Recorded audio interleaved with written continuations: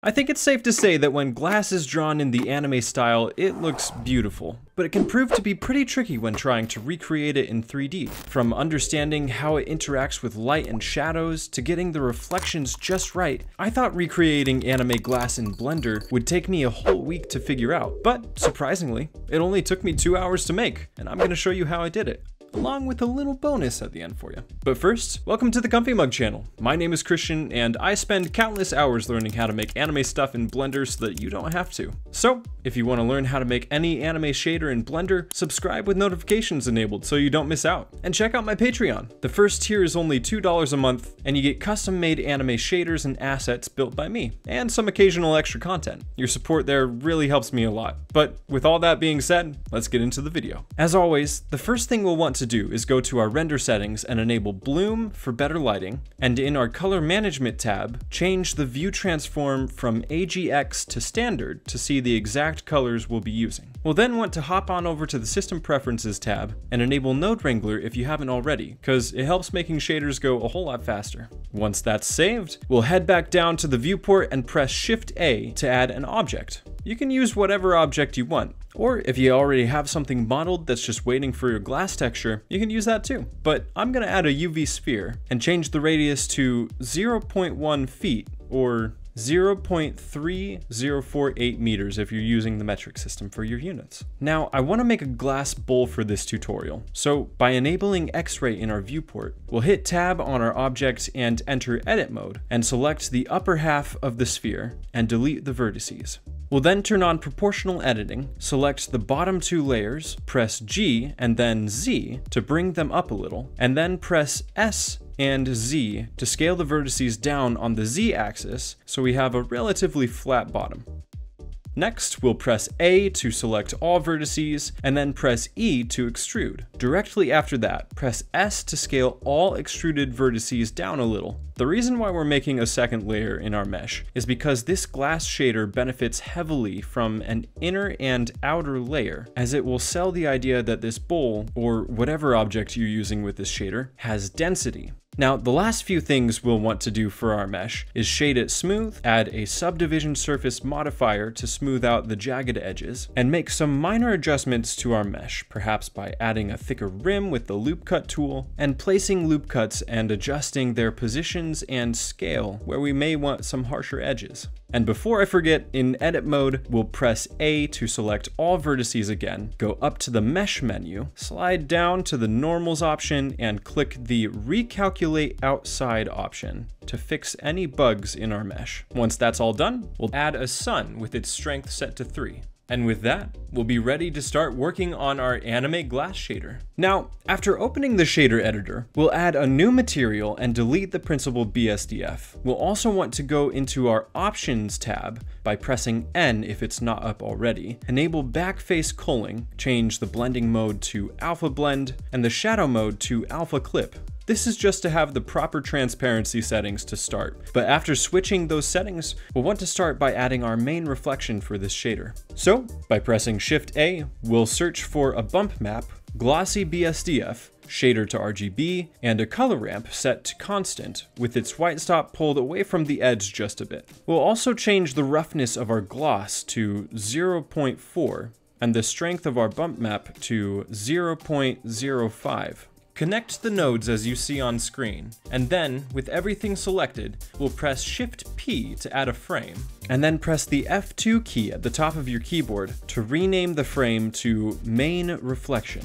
Once that's done, we'll want to add a secondary reflection as well that will be a little more transparent than the main one. So we'll then rename our new frame to secondary, change the strength of our bump to 0.1, the roughness of our gloss to 0.8, and slide the white stop of our color ramp to just before the middle. And so that we can see what we're doing, we'll add a mix color node set to lighten, press Shift, Control, and left click the lighten to connect it to our material output. It may seem a little choppy on the sides right now, so we'll move to a more top-down view to see our current node setup more clearly. Now, you can see that we have two layered reflections, one of them completely white and the other a light gray. And as the values of our reflections will influence the transparency, we'll want to reduce the factor of our lighten to somewhere around 0.2 so that our main reflection can be seen more prominently. And while our reflections are looking good right now, their edges are a little too mathematically perfect. We'll want to give them a little distortion to emulate the subtle imperfections anime artists make when drawing glass in 2D. So, much like in my anime metal tutorial, which you should definitely go watch, we'll want to add 3 noise textures, 2 color ramps, and a mix color set to linear light with its factor at 0.1. Connect the nodes as you see on screen, and adjust the right hand noises scale to 13, and its distortion to 0.2. Working our way left, we'll crunch the stops of this color ramp a bit and change its black stop to a mid-gray tone. Moving on to our middle noise texture, we'll change the scale to 0.3, detail to 4.5, and the distortion to 0.7. And for our leftmost noise, we'll change the scale to 4, detail to 0.2, and the lacunar that word gets me every time. to 0.9. We'll then press Ctrl-T on our leftmost noise to add a mapping and texture coordinate node, change the vector to object, and connect the vector output to our right-hand noise. Once that's done, we can add a frame around our new nodes, renaming it to reflection texture, and connect the result of our linear light to the height of both bump maps to see the effect. Whew. Editing Christian here. I almost made a big mistake early on in this tutorial. Between the time I originally made this shader and now when I've been recording the tutorial for it, Blender has changed the default setting that the glossy BSDF starts out with. So we'll need to change it from multi-scatter GGX to just regular GGX. I spent the past 6 hours trying to figure out why my original version looked so different from my tutorial version, and that's why. But getting back to the tutorial. The result is pretty subtle for our main reflection, but a little more pronounced in our secondary, which is exactly what we want. And to give a quick explanation for what we just did, the linear light and right-hand noise texture determine the bigger details and imperfections. The greater the factor and scale, the harsher the detail. The middle noise, on the other hand, determines the finer details, while the left-hand noise influences the flow of those finer details. And one last tip for this, the bigger an object you have with this shader, the more you'll want to lower the detail of your textures to keep that simplistic hand-drawn look. As a rule of thumb, the more detail you have on a texture, the less stylized it will look. But anyways, to finish our glass shader, we'll want to add 2 emission shaders, 3 mix shaders, 2 shader to RGBs, a transparent BSDF, and a diffuse. Connect each group of nodes as you see on screen, with the result of our lighten plugged into the color of the left-hand emission, with its strength set to 3. We'll also want to duplicate our lighten and bring it in front of our left-hand shader to RGB, making sure to connect the color to the B input instead of the default A, and turn the factor all the way up. Also, we'll want to connect the result of our new lighten to the top input of our first mix shader and the factor of our middle mix shader. We'll then add 2 more nodes, a Fresnel with its IOR set to 1.01, and then a color ramp set to constant with its white color stop cranked pretty far so that it sits right in between the plus and minus signs above. We'll then make a frame around these 2 nodes, call it glass rim, and connect the color to both the A input of our new lighten and the factor of the left-hand mix shader.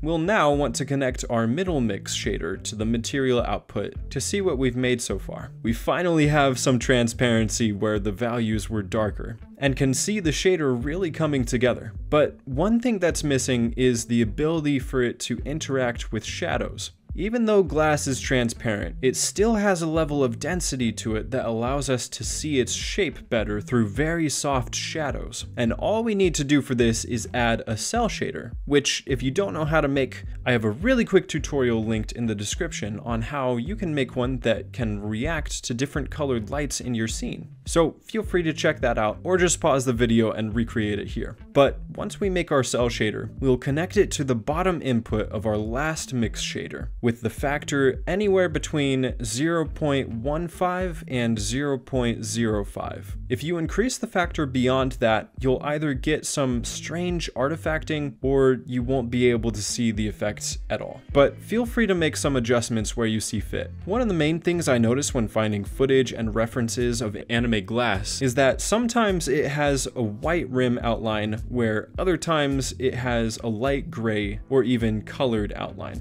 I figure it's all personal preference based on the scene, so if you want to change the color of the rim, all you need to do is change the color of this emission. You can adjust the strength as well, but I personally find that setting it to 4 usually is best. And now here I was just about to wrap up this anime glass shader, but as a bonus to this tutorial, since their node setups are basically the same, if you want to make a clear plastic anime shader, all you need to do is turn off backface culling and increase the factor of the right hand mix shader to 0.2. Plastic is a bit denser than glass, being able to capture shadows a little easier, but it's also a lot thinner. So for whatever object you're using that you want the plastic shader on, you'll want to get rid of the second layer and recalculate normals outside. I find this anime plastic shader looks especially good on water bottles. But with all that, we will have finished our anime glass and plastic shaders that can react to different colored lights in your scene. But without a set of silverware, how will your anime characters eat from their shiny new bowl?